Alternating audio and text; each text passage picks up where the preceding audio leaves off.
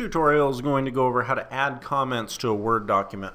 There's a few different ways that you can add different notations and be able to point specific things out in a document. This comes in very handy if you're in a work environment and you're working on a document with a team, and the document can be sent to everybody and people can place their comments in to make changes, additions, things like that. And it's just a great way of being able to add that in without placing text actually within the document itself.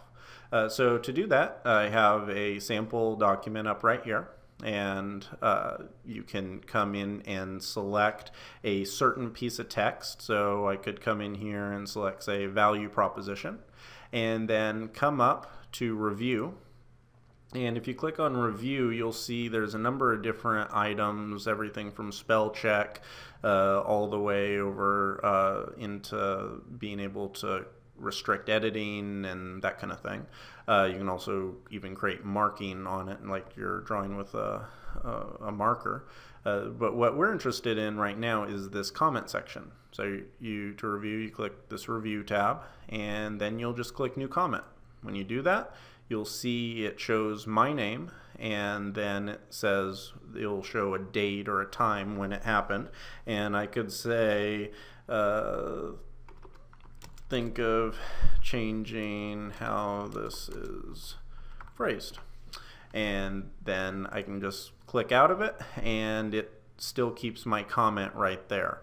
If you come up to the top and click show comments, so you toggle it where it's off, you can see there's a spot where it shows it, and someone can click on it and see exactly what it says, and then they can click the little X. Or if you want to see all the comments and have them always on, you can just click show comments, and they'll always be up there, and you can just highlight over it to see where it is. I'll add another one right here and click new comment and just say needs a better word. Click out, and then you see it keeps it right there. Now to get rid of comments, so after the work's been performed and you think it's fine to remove it, it's very easy to get rid of it.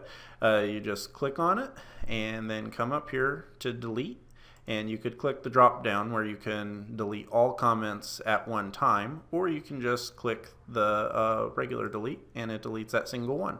You can see it disappeared here from the right hand side, and if I click here, it now is only showing that first one we created.